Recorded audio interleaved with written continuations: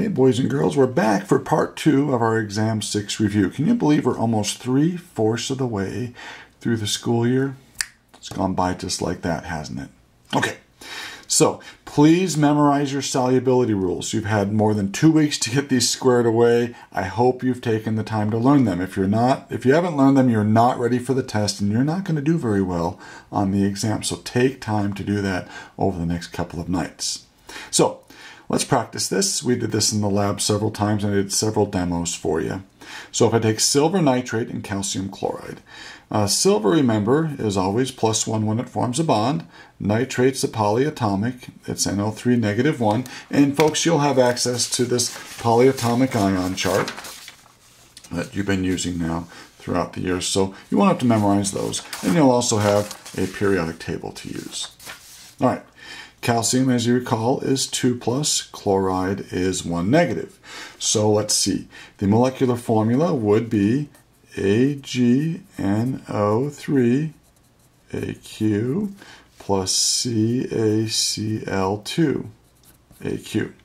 And these are all double replacement reactions. So silver will get together with chloride. Ag plus and Cl minus makes AgCl. We'll leave that parentheses blank for just a sec. And Ca2 plus and NO3- form Ca parentheses NO3 Okay, now this is where we need to know our solubility rules. AgCl, let's see. Chlorides, bromides, and iodides are mostly soluble, except for silver, mercury, and lead. So silver chloride is not soluble, so we put an S there, which stands for solid. We'll form a precipitate. Those guys will stick together in water. The next rule, all nitrates are soluble, no exceptions, so that guy is an AQ. Let's balance this by putting a 2 in front of AgCl and a 2 in front of AgNO3. Now let's write this ionically. And ionically, if these ionic compounds are soluble, we dissociate the ions. So we have 2 silver nitrates, which dissociate into 2 Ag plus ions and 2 nitrate ions. My calcium chloride is soluble, so that dissociates into a calcium 2+ ion and 2 chloride ions. On the product side, my AgCl is a solid. That means, kiddos, it sticks together. Water's not strong enough to separate those ions from each other. And the calcium nitrate dissociates. So I have calcium 2+ AQ and 2 nitrates AQ. So that is my full-on ionic. Now, are there any spectator ions here? That means they're the same on this side as they are on the other side. So it appears to me the calcium 2+s are the same, and the 2 nitrates are the same. Boom. So I've canceled out my spectators. Whatever is remaining is my net ionic. So in this case, I have 2 Ag pluses, AQ, and 2 Cl negatives, AQ, and they react to form, let's see, I didn't balance that. I had 2 AgCls there, sorry. So I have 2 AgCls that I produce. Now this is a 1:1:1 ratio, but if you left it as 2:2:2, I'm not going to worry about it. Okay, and that's my net ionic. Now, the next one, sodium sulfate and barium chloride. Here I just want the molecular and net ionic. So, sodium, when it forms an ionic bond, is Na+. Sulfate's a polyatomic SO4 2-. Barium is Ba2+, and chloride is Cl-. So sodium sulfate would be Na2SO4, and barium chloride would be BaCl2. Okay? Double replacement, so sodium and chloride will get together. So we'll have Na+ and Cl-, that forms NaCl. We'll leave the parentheses blank for just a sec. And Ba2+ and SO4 2- get together to form BaSO4. Now let's use our solubility rules. This has sodium in it, and every ionic compound that has a group 1 ion in it is always soluble. There are no exceptions, so that's AQ. And the sulfate rule. Sulfates are mostly soluble except for silver, mercury, lead, calcium, strontium, and our friend barium. So that's a solid there. To balance this, we'll put a 2 in front of NaCl. So that's my molecular, and it's balanced. Now, the net ionic we can do quickly. Here's the solid that I make. So I'm just going to put that on the right-hand side. That's my solid. And what ions is it made from? Well, it's obviously made from Ba2 pluses and SO4 2 negatives. So Ba2 plus AQ and SO4 2 negative AQ. And you're done. Okay? All right. Make sure you can do these. So we did several in our notes. We did 55 in our lab, if you remember. So you guys should be pretty good at these by now. Take some time to learn your solubility rules. If you don't know them before you get to the exam, oh boy, bad things are going to happen. Okay, and then review pages 112 to 115 of your notes. That deals with colligative properties. Remember, colligative properties depend upon the number of particles, not the type. And there are 4 that we talked about. Vapor pressure lowering, boiling point elevation, freezing point depression, and osmotic pressure. So pick the time to go over those properties and learn them. Now, we're going to do a boiling point elevation and freezing point depression problem. So, let's say I have 87.5 grams of glucose and it's dissolved in 500 grams of water. I want to calculate the boiling and freezing points of my solution. So let's see. For the boiling point, I'm going to use delta T sub B, that's my change in boiling point, equals K sub B times the molality.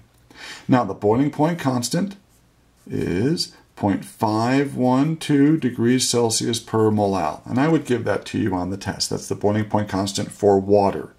Now, if I gave you another solvent besides water, it would have a different boiling point constant. Now, I need to find the molality of this. Now, I give you grams of solute and grams of water. So let's find the molality. So we're going to take my 87.5 grams of C6H12O6, and we're going to go from grams to moles of C6H12O6. And so let's see, we've got 6 carbons, 12 hydrogens, and 6 oxygens. Let me see if I can do that quickly for you. Each carbon's 12.01. And then we're going to add to that 12 hydrogens. So each hydrogen's 1.01. And we're going to add to that 6 oxygens. And each oxygen is 16.00. So I get 180.18 grams per mole. Okay, now that gets me to moles of solute. Now I divide that by kilograms of solvent. So I have 500.0 grams, which is 0.5000 kilograms. And this gives me the molality of my solution. So let's find that. 87.5, oops, let's clear that out. 87.5 divided by 180.18 divided by 0.5000 kilograms. I have a molality of 0.971 molal. Okay? So I'm going to take my boiling point constant times my molality. So 0.512 degrees Celsius per molal unit times 0.971 molal units, and this gives me my boiling point change. Looks like I'm allowed 3 sig figs here. So 0.512 times 0.971 gives me 0.497 degrees Celsius. And that would be my boiling point change. Now the normal boiling point of water is 100.00 degrees Celsius. So my new boiling point would be 0.497 degrees Celsius higher than that. Remember, it's boiling point elevation. Okay, freezing point depression, similar equation. Delta T sub F equals K sub F times the molality. Now the K sub F for water is negative 1.86 degrees Celsius per molal unit. So let's go ahead and do that. Negative 1.86 degrees Celsius per molal unit times the molality, still 0.971 molal. And let's see how much my freezing point is going to change by. Negative 1.86 times 0.971 molal gives me negative 1.81 degrees Celsius. So my freezing point will drop by 1.81 degrees Celsius. Now the normal freezing point of water, of course, is 0. And if I take 1.81 degrees from that, the new freezing point of water in this solution will be negative 1.81 degrees Celsius. Okay? Pretty straightforward. Now, make sure, I think it's on page 114 and 115 of your notes, examples 16 and 17 deal with finding the molecular weight by freezing point depression. Heads up, I will put one of those on the test. Not going to do one for you on your review sheet. You need to take the time and review that on your own. Okay? All right, just a few more things here, some practice multiple choice. If you guys remember on your exams, you do quite well normally on the free response, but you're horrible at the multiple choice. So I thought I'd practice a few with you on this particular review. So let's just do a few. Number 1, which gas is most soluble in water? And I have think, like dissolves like. If you remember that rule, that means polar dissolves polar, and nonpolar dissolves nonpolar. So water is polar. Very good. Water is a bent molecule, if you remember. Here's the Lewis structure. And we have a negative end and a positive end of water. Water's polar. It has a dipole. So which one of these has a dipole? Well, hydrogen is H2. That's its Lewis structure. Dipole cancels. It's the same electronegativity for each atom. Methane, kiddos, is CH4. And it has a Lewis structure that looks like this, trying to squeeze it in there. It's a tetrahedral shape, and the dipoles all cancel. So that's nonpolar. Nitrogen gas is N2. There's a triple bond between the two. And once again, the same atom. There's no electronegativity difference between them. So that means that's nonpolar. But ammonia, that's my answer, has this shape. It's a trigonal pyramid, if you remember. And when you have that situation, there's an uneven distribution of the charge. And so we end up with a negative end and a positive end. So ammonia is quite polar. So since water's polar and ammonia's polar, I would choose ammonia as being the most soluble of these four. Okay? All right, number 2. What volume of 0.15 molar HCl can be made from 7.5 mils of concentrated HCl? Think your magic rule of dilution. That's the M1V1 equals M2V2. So, I'm starting with 12 molar. 12 molar. And let's see. It says I have 7.5 mils of it. All right. And I want to turn it into 0.15 molar. And it says, what volume can I make? Well, let's plug and chug and find out.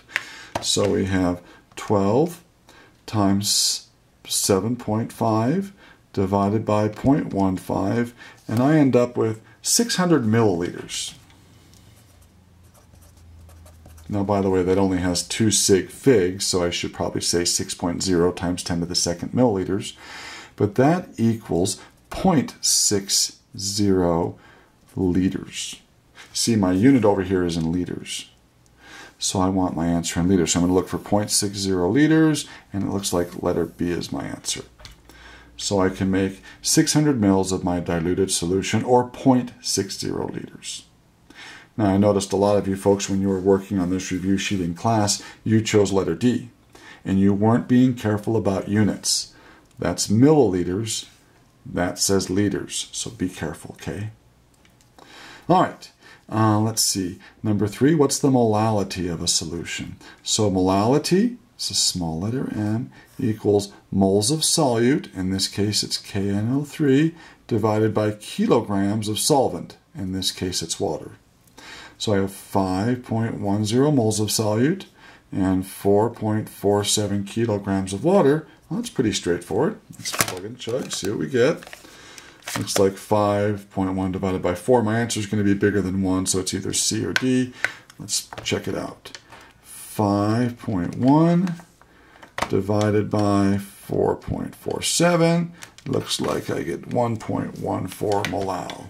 So the answer is letter D. Make sure you can do simple calculations like that. Number 4, I really should have rethought this. I don't like the reactants that I have here, but we'll deal with it anyway. I'm having a solution of barium carbonate, which technically doesn't form a solution very well, but we're going to pretend.